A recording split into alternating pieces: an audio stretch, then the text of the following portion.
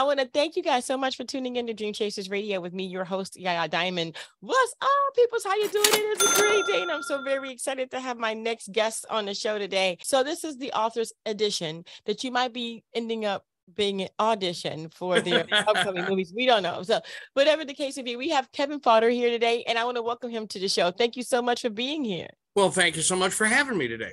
Anytime. So tell us about yourself and how you became a writer. Well, I'll tell you what, I have for the last almost 50 years, I've spent my life as a radio personality, radio news anchor.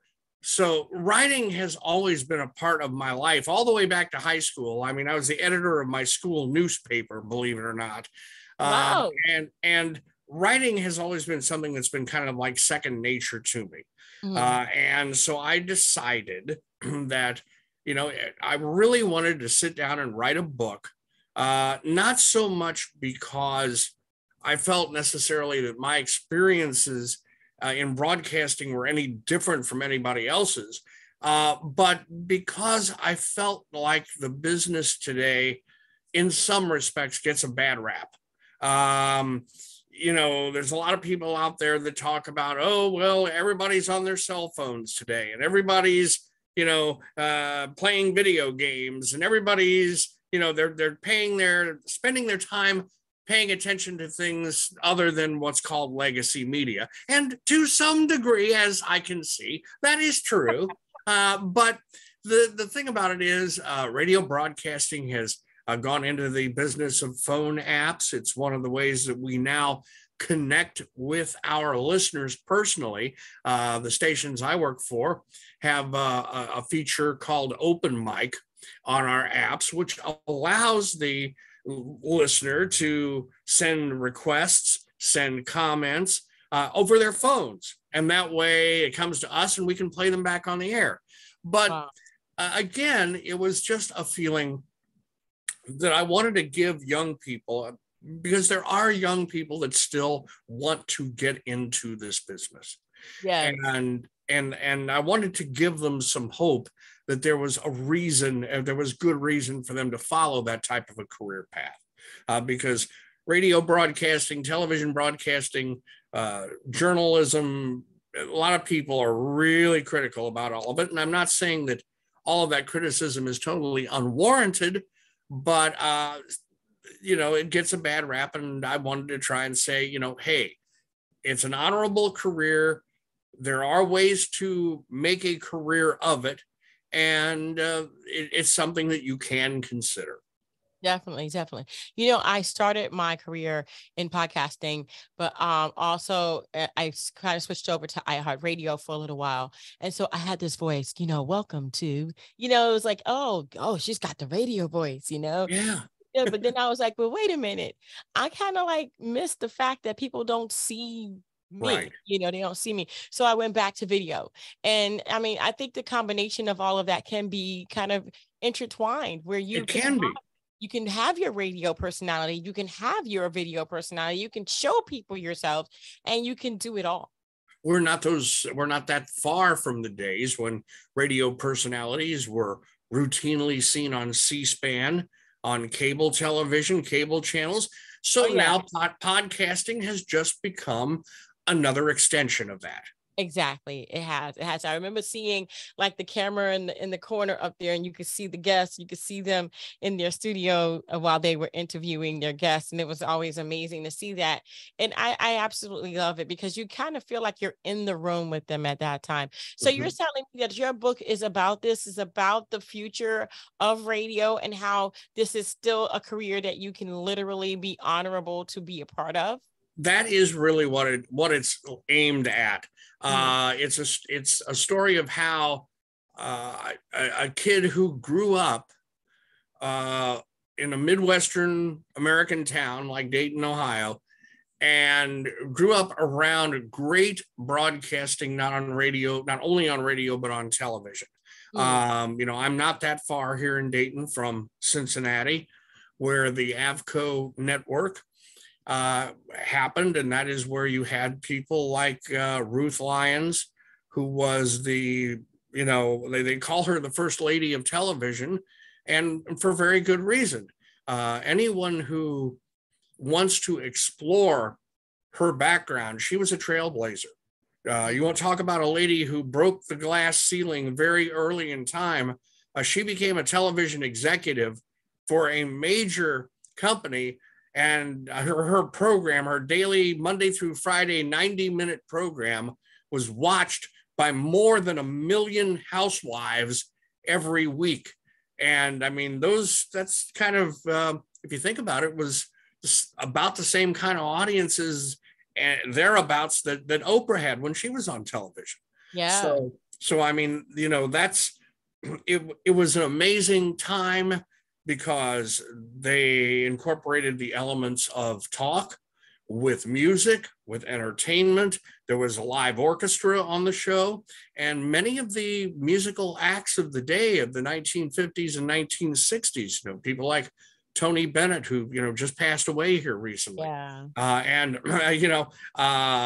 the Osmond brothers, when they were like, 3 or 4 years old, all appeared on that show. And it was very inspirational to me. And then in 1964, when the whole world was smitten, if you will, by a certain British rock group, and every teenage young lady in America, wanted to marry Paul McCartney or John Lennon or George Harrison or Ringo Starr, my cousin was just as crazy about. And so one day I'm over there at their house, spending a little time before school started. And my cousin Suzanne said, "Hey, I want to show you something. I'm going to call the radio station and I'm going to ask them to play a song, and they'll play it and dedicate it to us." So she did, they did, and the light went off over my head. And it's like, wait a minute, you mean to tell me that this guy gets to sit in a room and play records and get paid for it? Exactly. That was my idea of a job. That's it right there. And from there, I was pretty much hooked. I hear that. Oh my gosh, you got bit by the bug very young. Yes, I was. And it is the only thing I have ever done in my life. Wow. So, wow. I think I spent about 3 days picking up golf balls on a driving range. And that was about the only other thing I can ever remember doing. Once you find that one thing that you love to do, it's very hard to compromise. Absolutely. And very hard. I have been fortunate to be a broadcast educator. In addition to being a broadcaster, I've taught in a local college. And I tell my students all the time, it doesn't matter what business you get into, find something you like to do, because if you find something that you like to do, you're never going to mind getting out of bed in the morning to go do it. Yeah. So that's always been my thing. I love this. I love speaking to people, and I love people telling me their stories. And I love music too, don't get me wrong. But I think that all kind of encompasses the person and their choices to be a writer, their choices to be a musician, their choices in life. And there are so many people out there that need to be kind of persuaded. Okay, so what would it be like if I did that? That's why I do this show. And for you, that's why you write your books. Right, because I just wanted to tell the story. Now, I have been blessed over 50 years of doing this to have met some incredible people, and not just in the world of music. Although I've met gobs of people. One of my favorite people in the entire world that I encountered through emceeing concerts was Martha Reeves from the Vandellas. We had Martha and the Vandellas, we had the Crystals, we had, Tommy Rowe, people like that, Little Anthony and the Imperials at these concerts in Columbus, Ohio. So the show is ending, and I'm being the dutiful DJ, leading the applause at the end of the concert and all that. And suddenly Martha turns around along with the lead singer of the Crystals, and they come back to me. And Martha kind of takes my arm and says, "Sweetheart, you're the DJ. You're supposed to be up here singing with us." And I'm like, wait a minute. You guys are the stars. It's like, "Oh, get up here." Oh And my so God.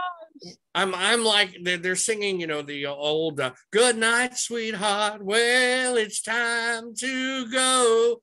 So I'm like, okay, I know the words for this. So I go up and I start singing, and Martha and the Vandellas over here, and the Crystals over here start going into 6-part harmony behind me. And I'm standing there and I'm thinking to myself, what in the world am I doing? But it was one of the more amazing experiences that I've had in my life. Wow.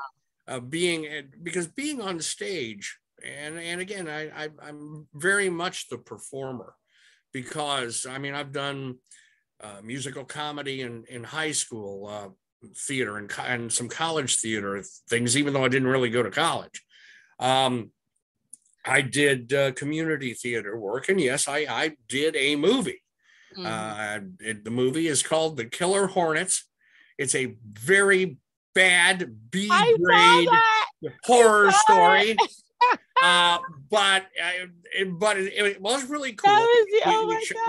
We shot the film. The film was written by a gentleman that I worked with at the college. Wasn't that the one that got released? It's like black and white. Is that the one? No, it's different. This one is still pending release. It's in the final CGI stages now. I thought that was the one I saw. I'm not gonna lie. But this was but this was shot in a town near us, and it actually is set around a tiny small town radio station. And I was the maniacal radio station owner, who was generally ticked off at everything in the entire world. And I could play the character very easily because, I worked for at least a couple of those guys. And so, what happens is my character discovers this box out in a field somewhere in farmland, Ohio. And the chief engineer of the radio station looks at it, and apparently it starts transmitting to somewhere. And actually what it did was it started making people listen to that guy's radio station. This is a type of device that if they could ever build it, every company in America would be wanting one of them. But instead, while it did attract people to listen to that radio station, it also attracted this big swarm of killer hornets about the size of your fist. And then we had a true national emergency. And the good news is they did end up killing all the hornets, but we'll just won't divulge how at this point. Wow. So do you have your book on hand with you right now? I certainly do. Hold on here. Let me reach it here. Can we see it? There it is. Awesome. Turn It Up, Confessions of a Radio Junkie, of which I will admit I am. And the title actually was suggested by my boss at the radio station. The front cover picture, which, again, is just me behind a radio board, that was taken in the late 1980s when I still had a modicum of hair left. And it was taken at WING in Dayton. So nice. Wow, Dayton, Ohio. I haven't been there in many years, but I tell you one thing, radio is radio. Radio DJs are amazing people, because you guys have met so many different people, but you've seen so many different personalities. And I've never seen, how would I put this? I've never seen a radio DJ fight back at an artist. Right. Basically, most of the time what the radio personalities are trying to do, and by the way, there are not enough radio personalities anymore. I grew up in the days of listening to, we're talking bigger than life radio stations. We're talking about, I mean, WING back in the days was certainly one of those for a small Midwestern town. But I've been in the shadow of, stations like CKLW up in Detroit, the Big Eight, which, I mean, believe it or not, we in Dayton, Ohio could hear that radio station at night. And again, here's my station in town doing cash call, and hey, the cash call jackpot is $105, and no answer this time. We're going to take the cash amount and bring it up another $5. The next cash call will be worth $115. No, CKLW is giving away a Camaro for you and a Camaro for your friend. And again, just a bigger than life sound. And the personalities matched it. I grew up, hearing WABC in New York at night, Dan Ingram and Cousin Brucey. And I had the opera, Walt Baby Love, on ORFM. And I had the opportunity about 2 years ago when he was getting ready to come back to WABC to have a conversation with Cousin Brucey, and was very impressed. I mean, what is radio missing the most of today? Honestly, besides personality, it's being local. And WABC in New York has kind of resurrected itself. It's really hard to make an AM station get an audience these days, but they've managed to do it. They've got about 500,000 people a week tuning them in, and they're in the top 10 stations, or right about the top 10 stations in New York. But they've done it by being local. Yeah. And that is my biggest concern about radio today. Don't get me wrong. Some of the national personalities are very, very good. And, I'm not going to take anything away from any of them. But I also think there's room in radio for good local radio personalities. And I've been privileged to know many of them over the years. And that's the biggest thing that I think we're missing. Wow. Well, if you've ever wanted to be a radio DJ, then now is your time. Yeah. If there is a hole or a gap in something that needs to be filled, we're calling all DJs. Sure. I mean, it's one of the funniest things, that I had the opportunity to do when I was at WING. I always filled in for their morning show host, a gentleman by the name of Steve Kirk, who was there for 25 years. Prior to that time, he had spent a couple of years at WSAI in Cincinnati, where he actually booked the Beatles for a concert at Crosley Field and lost money on it. What? Yeah. How'd you do that? Here's what happened. As he told the story to me, it was a beautiful, hot July day in Cincinnati and in 66. And so they took the cover off the stage. Well, now remember, this is July in the Midwest. And you guessed it, about 5 o'clock in the afternoon, Mother Nature decided to rain all over the place. And obviously it drenched the equipment. Yep.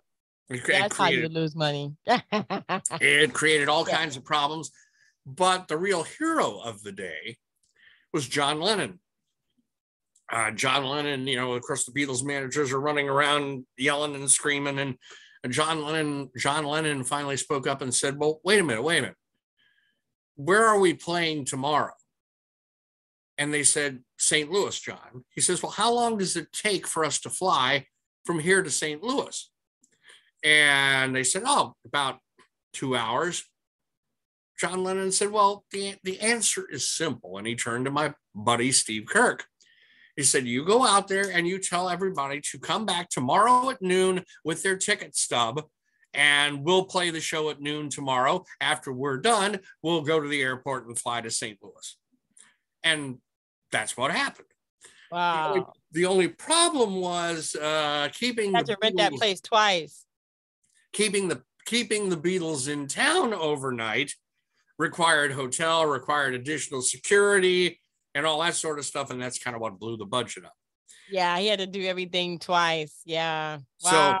So when I was filling in for Steve on WING, I knew that I had to do something different. I didn't want to be trying to just do what he does every morning.